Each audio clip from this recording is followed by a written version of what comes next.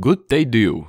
Today I will tell you my experience using these leather imitation Velour type earpads. First thing is, leather imitation earpads are easier to clean. Fluffs don't stick to it and you can easily wipe it with wet cloth. But leather imitation earpads after time start to degrade into small pieces and they get everywhere, even on your face. Second bad thing is that if you intensively play some games, leather imitation earpads start to sweat, they're not breathing, because it's only imitation, aka plastic. One of the pluses may be that imitation earpads for closed type headphones get a little bit extra bass.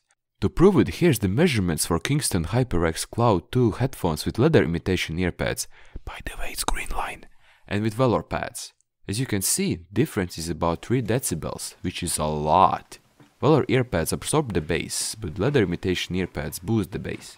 Biggest plus for Velour pads is that your ears don't sweat in them, but they absorb less sound from the outside and they are usually covered with fluffs. That means more cleaning. And so, my observations are that while inside my house, I love to use Velour earpads, but while being outside, I use leather imitation earpads.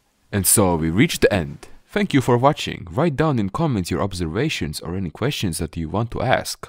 Also, subscribing and liking will make me happy. Hehe.